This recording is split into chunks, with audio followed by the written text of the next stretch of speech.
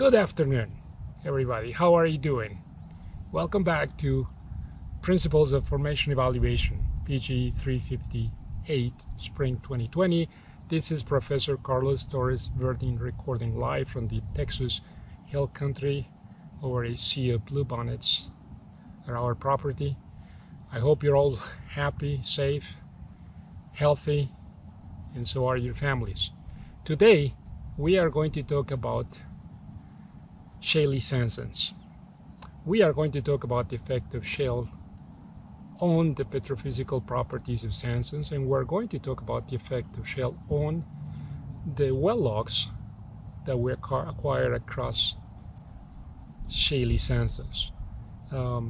We are going to cover a few slides on PowerPoint, and we're also going to cover a few exercises or sheets from the compendium of well logs. So once again, fasten your seatbelts and hope you're doing fine. Welcome back to these recordings. We are looking at another page of the compendium, PGE358 compendium, well log compendium part 1, page 11. Let's look at that. Just wanted to remind you that when we look at well logs, there are different ways to assess whether a given sandstone unit is or is not shaly. And one of the easiest ways that we talked about is to first of all recognize, indicate, find a sandstone unit that is water saturated. Like on page 11 we have this one here. And we know that it's a sandstone because of the gamma ray log, as shown here, 12,150. We also know that is a sandstone because of the response that we have on the resistivity logs. And of course, we also know that the density log, the apparent density log, is indicating an increase of porosity. Just to remind you, in this example, both the neutron and density logs are expressed in apparent sandstone porosity units, like shown here. And the scale goes from 0 to 60. You can read that on your own. And then we also understand from the diagram that the upper part of the log is taken by a sandstone development, and the sandstone development is dominantly saturated with hydrocarbons based on all the evidence. But going back to the sandstone with brine, the one that we have at the bottom at 12,150, what we see, of course, is that the electrical resistivity goes below the shale baseline, and characteristically we see that the gamma ray log achieves one of the lowest values possible here. But if the sandstone were clean, then what we would immediately see is that the neutron and density logs would overlap right here at places where we have a local minimum in the gamma ray log. So what we do is we find the lowest value of the gamma ray log for this sandstone, and we go across, and then we verify whether the neutron and density logs expressed in sandstone porosity units are overlapping or not. And in this example, they are not. So this immediately brings up a flag saying, be careful, this sandstone is not clean. There's no amount of shale. We know that this is a turbidite sedimentary environment. Let me actually zoom here. And we also know that turbidite systems, they tend to have a significant portion of laminated shale. And when we go through the gamma ray log, we also verify that the gamma ray log indicates oscillation. So we have interbedded shales here. So even though most of what we have here is sandstone, there is a non-negligible amount of shale that causes the gamma ray log to increase. Look at the values. They are not by any stretch of the imagination negligible. And second, when we look at the neutron and density logs expressed in sandstone porosity units, we see that they not overlap. And more importantly, we see that the distance, the number of porosity units that go from one of the logs to the other is not negligible. Is actually close to 9 porosity units, given that each one of these tick marks represents 3 porosity units. So it's 9 porosity units difference. And that's not negligible given the fact that this rock has about 33% porosity. So we cannot neglect the presence of shale. So 9 divided by 30, which is the 33% porosity units, which is the porosity of these sandstone units, then that percent is not negligible. The other thing that we indicated in class is that the gamma ray log is, in most conditions, the gamma ray log is fluid independent. It only responds to the solids. So because of this, and because of the fact that this value has already been decided that indicates a Shaly sandstone, if we go across this example and we encounter equal values of gamma ray log, that immediately tells us that all of the units with the same value of gamma ray log will be Shaly. So that's important. It says that the presence of shale cannot be neglected. So we have to deal with that. So that was an indication. And what does that happen? Well, first of all, we need to find out in this, when this is important, what we need to do is we need to find out what is the volumetric concentration of shale. Is this negligible or is not? So we already know that the porosity of this sandstone is approximately 32%. We did this exercise before. And we know that CSH will be significant if the volumetric concentration of shale is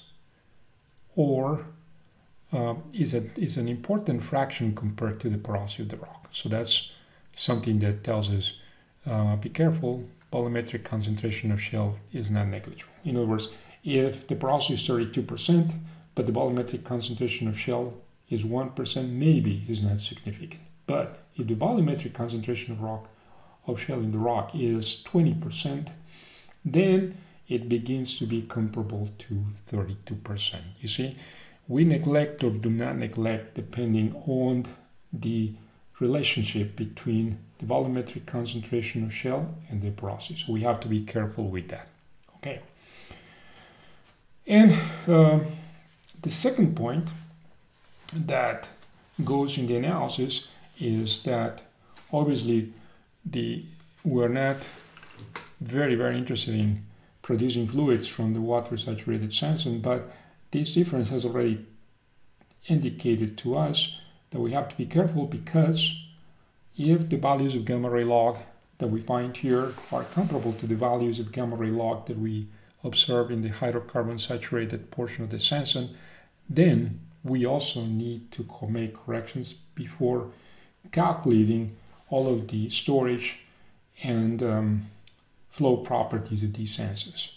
The other thing that is very, very interesting in this example, and that's what I wanted to point out, is that as we climb up on this example, the upper part, that is to say at depths shallower than 11,950 feet below the reference level, the gamma ray log begins to increase on average.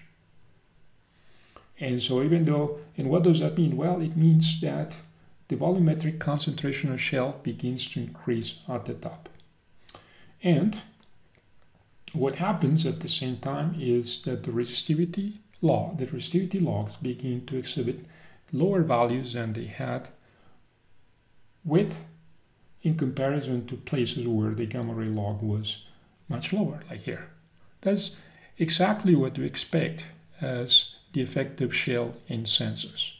The other thing that we see is that the crossover between neutron and density logs begins to be suppressed in the presence of shale, to the point that when the volumetric concentration of shale reaches the maximum that we see here, which is still not a shale, but it's a sandstone, the resistivity has decreased almost to the value that we see in the shale baseline. But look, now the neutron and density logs, despite the fact that this is a hydrocarbon saturated sandstone, actually it's a gas saturated sandstone, we don't see a crossover. What does it mean? Well, it just means that the volumetric concentration of shale is so large here that despite the fact that we have hydrocarbons, the neutron and density logs look like as though this was a shale. So we have to, if we want to understand what are the storage and flow properties of the interbedded sandstones that we have in this sequence, we have to make corrections for the volumetric concentration of shale. That's another example. All right. Now, if we go now to page, let's go to page 23. This is another beautiful example of Shaly Sandstones. Let me modify the display. And once again, we're looking at page 23 of the compendium. Page 23. This page 23 is interesting because it's another very important shale laminated sequence. In this particular case, we're looking at a deltaic sedimentary sequence. This is offshore the coast of Egypt. Very interesting. The one thing that is interesting here is that gamma ray log, in comparison to the previous example, exhibit many more oscillations than, many more oscillations per unit depth than the previous example. The values of gamma ray log are also different. The range of values is different.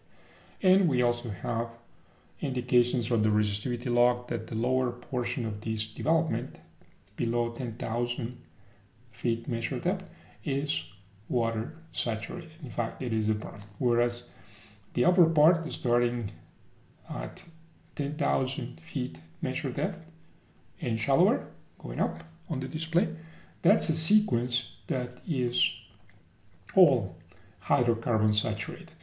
That's interesting, isn't it? Because look, if we look at the neutron and density logs of the sequence, we're going to see that in many cases where the volumetric concentration of shale is high because the gamma ray log is high, we have lower values of resistivity, and the crossover that would be expected from the neutron and density logs is no longer there, despite that we have hydrocarbons. So that's another example of how presence of shale gives rise to abnormal behavior in the neutron density resistivity logs. If this sequence were clean, full of hydrocarbons, then what would happen, of course, is that the gamma ray log will be low, as low as possible. Second, the resistivity values will be high. And third, we would see a nice crossover between neutron and density logs. I remind you that in this example, both neutron and density logs are expressed in sandstone porosity units, which is what we need in a siliciclastic sedimentary sequence. So that's all good. And when we go about this example, let me go on page to show you something interesting on page 27. Page 27 has an enlargement of whole core as indicated by the photographs that we have. One of these is direct photograph, and the second one is ultraviolet photograph. And what this shows, very interesting, is first of all, the beds are dipping at an angle. That's what we see in the photograph here. And second, we realize that for 1 foot of distance, let's say this 9,860 to now 9,861, this foot, we see a significant amount of sandstone shale laminations. So that's an indication that despite the fact that we have hydrocarbons here, the sequence is shale laminated, and because of that, all the well logs are going to be affected by the presence of shale. So if we want to estimate the storage and flow properties of the sandstones that are included in this sequence, we have to first of all calculate the volumetric concentration of shale that we have, and second of all, we need to make corrections to all the logs, the resistivity log, the neutron and density logs, and so forth, so on. And then after making the corrections, we can calculate what is, first of all, the porosity of the intervening sandstones or sandstone layers, and second, the hydrocarbon saturation of the intervening sandstones, and subsequently the permeability of the intervening sandstones. Let's look at another example. This time we're going to be looking at the examples that we did in class. This example, let me clean up the desk here. This example over here is an example that I distributed in class, but it's also pages, one of the first few pages of the compendium part 2. So this is a compendium part 2, and this example is actually included in that compendium. If you flip through the pages, it will be pages 2 and 3. But when we started the lectures here, the first thing I did is that I show you, or I plotted the logs for you in a consolidated fashion like shown here. So we have that. What I want to point out again is a few things about the presence of shale and the way in which presence of shale manifests itself in the logs. So first of all, we recognize the gamma ray log over here, the largest values, the lowest values over here. We also recognize the resistivity logs, the super shallow, the medium, and the deep. And here we have the neutron and density logs, apparent density and neutron porosity logs expressed in sandstone porosity units. And this is the sonic log. What we see is very, very interesting. First of all, I hope you remember that for the largest values of gamma ray log, we identify that these units are shales, and we know that because the resistivity logs do not exhibit signs of invasion. We also see the maximum separation between neutron and density logs, where the neutron log has larger values than the density log, and we also see that the gamma ray log has the largest values. Those are the three signs. As we go along this upper section, we see that we have shales. Maybe the shale properties are not the same because the resistivity is not the same. The gamma ray log is about the same, but also the separation and values of the neutron and density logs are not the same. At the bottom of this sequence, we encounter another segment of a shale, and then we encounter a section here which is mostly a sandstone sequence with some oscillations present in the gamma ray log which indicate interbedded shales, but mostly a sandstone sequence. And then that gives us an indication of what is the lowest value gamma ray log, which we can identify here. Now, so the question is, for these lowest value gamma ray log, do we have a clean or not clean sandstone? And the way we do it, as we indicated in class, is that we go to the lowest values of gamma ray log, and then we go across the scale here in depth, and we look at neutron and density logs expressed in sandstone porosity units, and we find that for those local minima, the neutron and density logs overlap, and understanding that this is water saturated, then we effectively find out that these, for those segments where the gamma ray log is a minimum, we have a clean sandstone. Please compare this example to the first one that I showed today, in which case for even the lowest values of gamma ray log, we did not have an overlap. In fact, the neutron and density logs were such that the neutron exhibited larger values than the density log. So that was a sign that all the sandstones in that example were shaly. But in this example, we see that the overlap, so therefore the interbedded shale sandstones that we have here can be assumed to be clean, so we can use Arch's equation, we can use all of the techniques that we have developed so far in class. All right, and so we go higher up, we understand that the gamma ray log is fluid independent, so anywhere we see the same value of gamma ray log across the example here, we can rest assured that those are clean sandstones because we already have the indication coming from the water saturated sandstone. So you see the water saturated sandstone serves the purpose of giving us verification of shale free or not shale free. Okay, now we know that this sequence is hydrocarbon saturated. In fact, we have first of all oil, then we have gas over here, we have invasion, all these sandstones are permeable, and then what happens here is the most interesting part. Here over at 5,520, actually 5,530, we have something interesting. At that point, the gamma ray log begins to increase in value. It has a tendency to increase in value, approaching the values of the shale. And then what do we see? Well, what we see is that the resistivity values decrease. And we also see that the neutron density crossover decreases. So the separation decreases compared to what we have here. That's the effect of shale. In fact, at some point, the volumetric concentration of shale is increasing so high, so large, so high values, that the resistivity logs are almost very close to the shale baseline. And second, look at this. The crossover between neutron and density logs has gone. We don't see a crossover that would manifest presence of light hydrocarbons, when in fact this section over here is loaded with gas.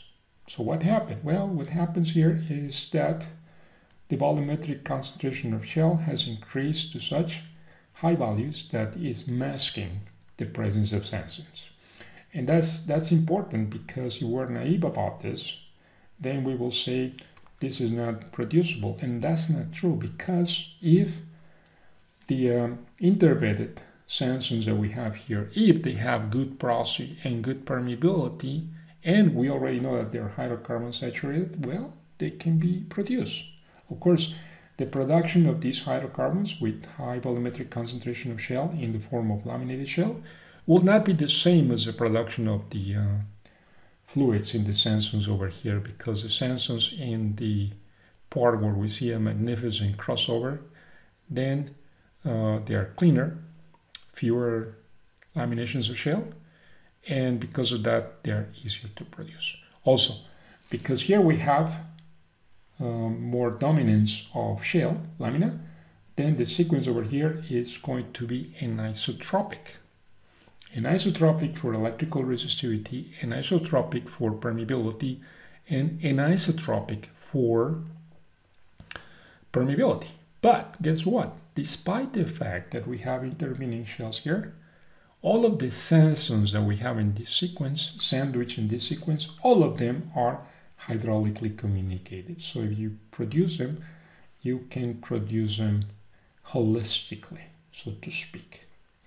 So what happens here is that all of the things that we have developed so far in the course, using Arch's equation, calculation of porosity, and so forth, so on, they will work extremely well in this section over here, because everything is clean.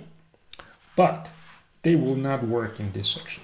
We have to apply a different method to be able to assess all of the storage and flow properties of the sandstones that we have in this sequence before we can assess whether this segment of the sequence is financially viable. And how do we do that? Well, okay, so before we go into that direction, and that's the subject of today's presentation, I just wanted to say something, which is the following. And this is a very simple rule to understand how this presence of shale is going to affect the logs. All right, what I want you to see is the following. Okay, so we have already found what a clean sandstone would look like in terms of gamma ray log, resistivities, neutron and density logs. Okay, now let's take that as an example. Of course, even if it's clean, when you have different fluid saturating the sandstones, we will have different values of resistivity. That's what Archie tells us, and also we will find different values for the neutron and density logs because of the presence of light fluids or fluids lighter than water. But here's the thing. If you take any of these sensors and you begin to sort of sprinkle to add shale lamina, what happens? The easy way to understand what happens is, first of all, let's look at what the logs behave like in a pure shell. So let's say that this is a pure shell. In the pure shell, we have the maximum values of gamma ray log. In a pure shell, we have the values of the shell baseline for electrical resistivity. Okay, that's constant. In this example, it's almost 1 ohmmeter right here. And then we have maximum separation between neutron and density logs, where the neutron log exhibits the largest values of apparent porosity compared to the density porosity log. You see, that's what you expect. That's a pure shell. Let's call this a pure shell.